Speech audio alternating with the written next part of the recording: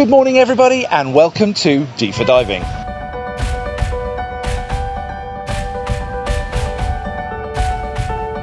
Today it's Monday and I'm going to have a little bit of a moan about one of the subjects that really does get my goat and winds me up with regards to the diving industry. And today specifically I'm going to have a chat about professional dive training. Now I'm aiming this video at those people that are providing professional dive training, that are using new professional divers, but also that are maybe contemplating doing professional dive training. And I've got a few points that I want to get across and talk about, so bear with me. So one of the things that I want to talk about is there seems to be a general feeling amongst dive professionals and people that I talk to that the quality and caliber of new dive professionals coming into the industry is a lot lower than it used to be, and that it's harder to find those good quality dive professionals that once were abundant in the industry. Why is that? Well, part of it is going to be obviously down to training agencies, and that's the one where most of the fingers of blame get pointed in terms of training agency standards are not good enough. And I guess we can talk a little bit about training agency standards and what are the standards there for. But there's also recognition that dive instructors and dive facilities don't even meet those standards in some instances. And then of course we've got the age-old problem of young students, millennials as people like to call them, not applying themselves and not meeting those minimum standards or not taking it seriously. And with all of those added together, we then tend to see a lowering of quality and a lowering of capability. Now, why is it that bothers me? Well, principally, we're in the service industry and we're trying to provide a service to our clients, to tourists, and we want to be recognised and remunerated for the professionalism and the diligence and the hard work we put in. But of course, if we've got people who are, quite frankly, not interested in the industry, who've had the absolute bare minimum training and therefore can't provide the service standards, it erodes the value of the entire industry, which is why we've not been able to see any price inflation in diving in 20 or 30 years. So it's a self-perpetuating problem that if we continue to output poor quality dive pros, dive masters, dive instructors, who then engage with our clients, providing them with poor quality service or adequate quality, then it's difficult for us to say, and we deserve more money. And so bringing it then back, if we focus more on the training that we provide and we focus more on the capability of the dive professionals coming into the industry, maybe we're able to say we deserve more. That's one argument anyway. But let's have a look at the training agency specifically. The training agency's purpose is to make money. We all know that, we accept it. Hey, we all joke that Paddy has put another dollar in. So how does a training agency make more money? Well, they make their courses and programs more accessible to people. They make it easier to get onto the rung of professional diving, and they make the criteria for passing and completing the course safe, diligent, but not overly onerous. So it's in their best interest to have lots more people come through the program and complete their course as a dive master or as an instructor. What about for the dive shops and the dive instructors? Well, again, it's probably in our best interest to have quite a lot of volume, because we only get paid for people doing courses as opposed to for those people doing courses and go on and have a successful career. We don't get commission on what they earn. So is it in our best interests necessarily to develop, spend time, invest time, energy and money into ongoing training and development, or do we want to bang them out quickly, take the buck and say thanks very much? And if they don't have the right attitude or if they don't have the right capability, well, it's kind of somebody else's problem, because I'm not going to recruit them. But again, doesn't that sell us short? Doesn't that make it difficult for us when we are wanting to recruit, that whilst we see somebody with dive master or dive instructor on their CV, we actually don't know how good an education they've got? So the question would then come back to, well, who should be responsible for rejuvenating the education that we're providing? Now, there's an element of, well, it's the dive agencies. They need to make the training better. But is the training the problem? If we consider that the training that PADI, SSI, NAUI, all the rest of the agencies put out there is the minimum standards. These are what people need to learn in order to be a PADI dive master, an SSI dive guide or dive master, where they're able to lead divers and assist on training.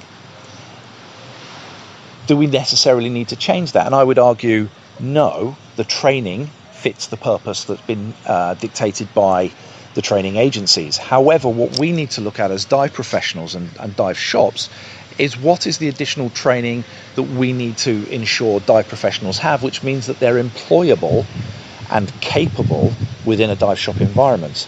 So yes, it's great that they know how to plan a dive. Yes, it's great that they know how to provide a briefing and hitting all of the steps that are in a PADI or an SSI briefing slate. Yes, it's great that they know how to hold on to the back of a tank whilst we're delivering a DSD or tri-dive. But I want my dive master to know more than that. I want them to really understand customer service. I want them to understand about how we link customer service to ongoing business, how we do marketing, how we link the marketing to the service delivery at this end. I want them to understand and really appreciate about safety and reading tide charts and planning dive sites that we're going to go to. I want them to understand about responsibility and accountability. And none of these things can be taught in a course. These are things that come from a mentor-mentee relationship with the dive professionals. What are your thoughts? I'd be interested in your comments below on should it be the dive pros and the dive shops that are dictating what else is taught to our young dive professionals as they're coming into the industry. But what else can we do? Well, we need to deliver programs that meet or exceed standards as opposed to barely touch them. We need to, as I've said, teach about employability and accountability and responsibility. And I also think we need to treat junior dive professionals as dive professionals, not as just somebody who's going to pay us a couple of $1,000s for the benefit of our wisdom and our programs. In this way, people who don't meet the standards, don't meet our standards, never mind the training agency standards, don't get the badge, don't get to become dive professionals. I don't know, I think it should be harder to become a dive pro. But there's another big beef I have, and that one's related to offering free dive internships in resort destinations.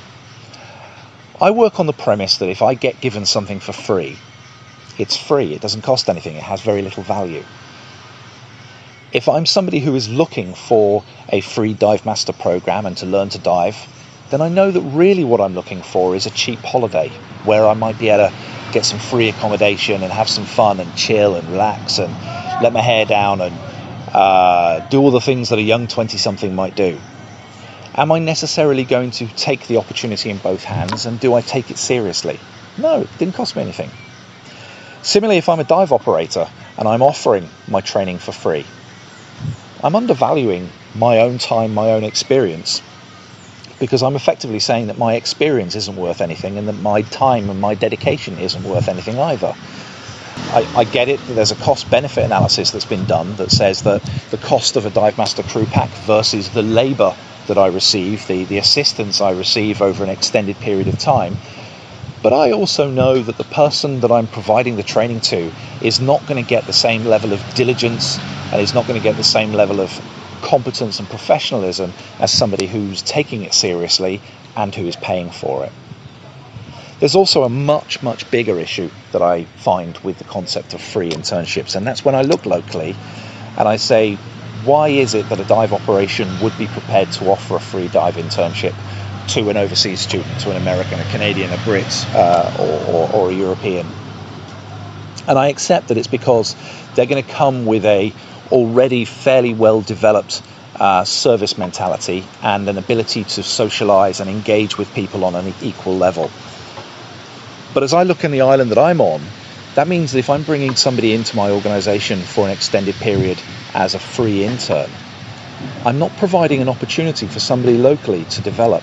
I'm not providing an opportunity locally for somebody to learn new skills. And therefore, am I really taking my social responsibility seriously or not? I have a young lad working with me, Dean, who is going to say a few words in a moment on this subject. And I think it's really important to recognise that whilst Janet or Jim or whoever in California wants to come down to the Caribbean for 6 months and learn to be a dive master, and we're going to give it to him free because we're going to get all this great benefit, in 6 months' time they're going to have had enough, and they're going to go home and we start again. Whereas the opportunity we could provide to a young local lad could be with them for yet forever, could really be a big difference to them, and could make a massive impact on their life going forward. And so I'm going to stop here now, and I'm going to bring Dean on and let him say a few words. I'm Dean. I'm a DMT trainee from Kayak. What are the opportunities that exist here? Fishing, construction, maybe a work in a grocery store, gas station, perhaps. Why is diving a big opportunity for me? The education, the science, and the physics, and the physiology. Trust me, I had no clue. Diving itself. Diving is not just strapping a tank onto your back and going underwater. And communication. Oh my God, communication. It was a big thing for me. I had a real problem and a real issue on that. It's hard, you know. Service. I've never learned that the service you provide is directly linked to what you get paid. I provide a good service, basically I get paid more. So it's a big thing. I find that diving is a big opportunity for me. If I'm a dive pro, which simply means I could travel and work elsewhere, which means I'm not stuck on this little island. And it's even a career choice now. I have that choice to choose stay diving or not diving, which I'm going to stay diving. It really helped me build my confidence. Trust me, I would have not been here today if I didn't take that step forward into diving. So please, don't take that opportunity away from me.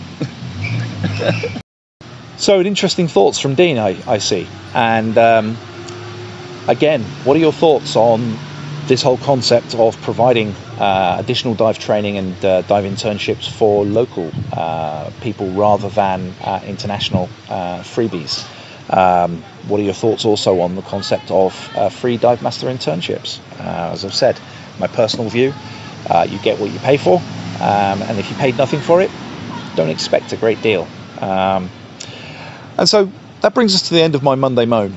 If you've liked this video, please make sure you hit the like button and leave any comments below, as I'd be very interested to hear what your thoughts are.